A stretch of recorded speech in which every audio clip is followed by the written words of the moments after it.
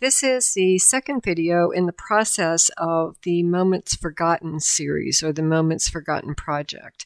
The first video showed you how I altered the tin, and in this video I would like to show you how I prepared the photos. My name is Peg, and I call my channel Two Old Crows Mixed Media. I hope you'll take a moment and subscribe and hit that notification bell to be notified when I upload additional content. So to get these photographs ready to utilize within this project, I first printed them on a laser printer. And now I have just cut them to the size I want. I'm coating them with a layer of Mod Podge or gel medium. And I am getting a good, nice coat on them, allowing it to dry, coating them a second and a third time, allowing it to dry in between. So I have 3 good, strong coats of gel medium on the front of these pictures.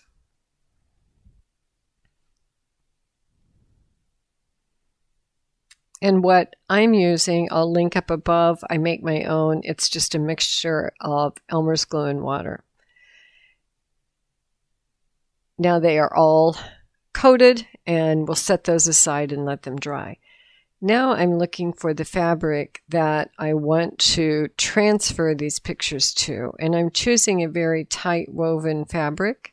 I picked this up at a thrift shop, and I'm cutting it down to the size of my cover because I'm also going to use it as a page, and then the remnant of that I will utilize to transfer these photos.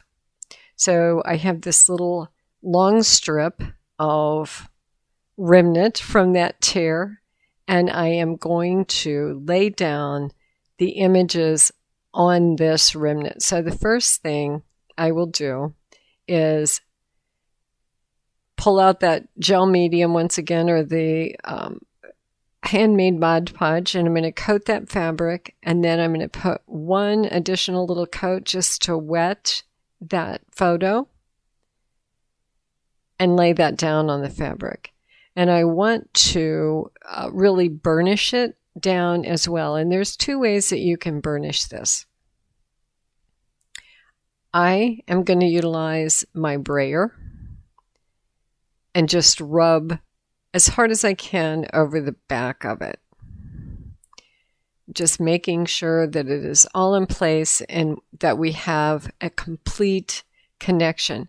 Now, you can also use a spoon, and a spoon works really nice. Just take the back of that spoon and small circles, just burnish across every single bit of this photo.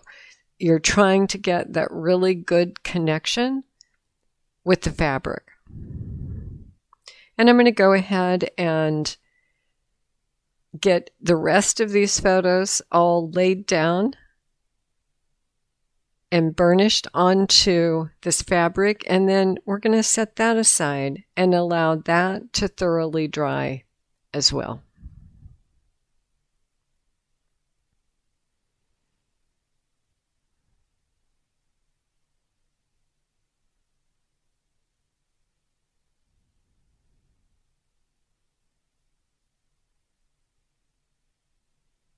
So here we go. We'll speed this up and get through the rest of these really fast. But just remember, the connection or the contact with the photo and the fabric is the most important thing. So burnish, burnish, burnish, and make sure that you have really made sure that every little piece of that photo has been glued down and connected to that fabric.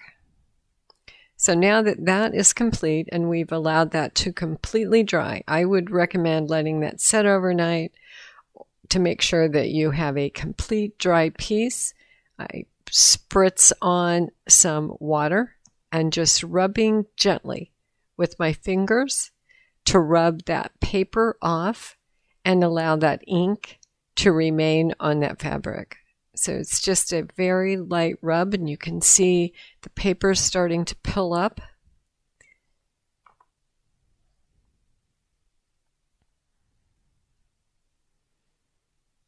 And take your time with this. Don't be too aggressive or you'll start pulling the ink up as well.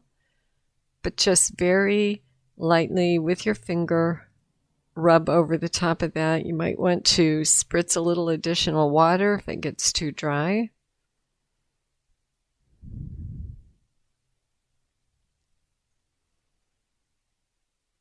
And just very lightly rub that paper off.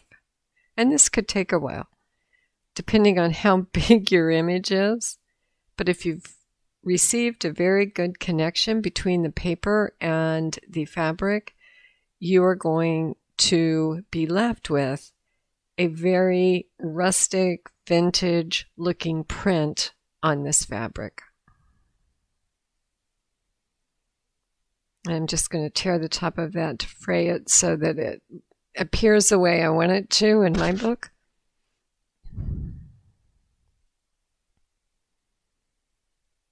And there. Now I'm just going to hit it with a little bit of my heat tool to get all of that dried. And let me take a look at what we have. And I think I'm pretty happy with that.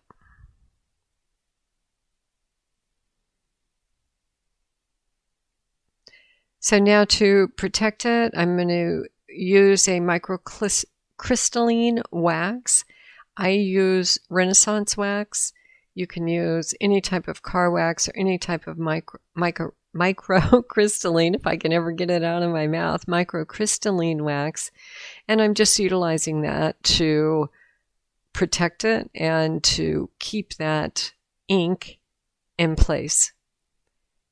And I'm just showing you how I'm going to position that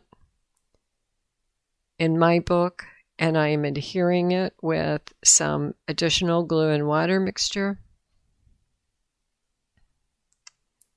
just to kind of lightly get it in place, as I am going to come back and stitch it in with a slow stitch. And I will show you how that looks here in just a moment, just giving it a little light dusting to keep it in place. And I'm putting it on another piece of fabric, and I have just stitched it with needle and thread in a very slow stitch. And this is how it's going to be a cover of one of my signature pieces here inside the book. But in the next video, we'll start putting those signatures together. So I hope you come back and join me. This is a really fun project to do, transferring your photos onto fabric to utilize within your book, whatever that book might be, or your project, whatever that project might be. I hope you enjoyed. I appreciate those of you that have been following me and have subscribed. And if you have not, I would love to have you. So please hit that subscribe button. Here is the playlist above or over here on the side for this complete project. Bye for now.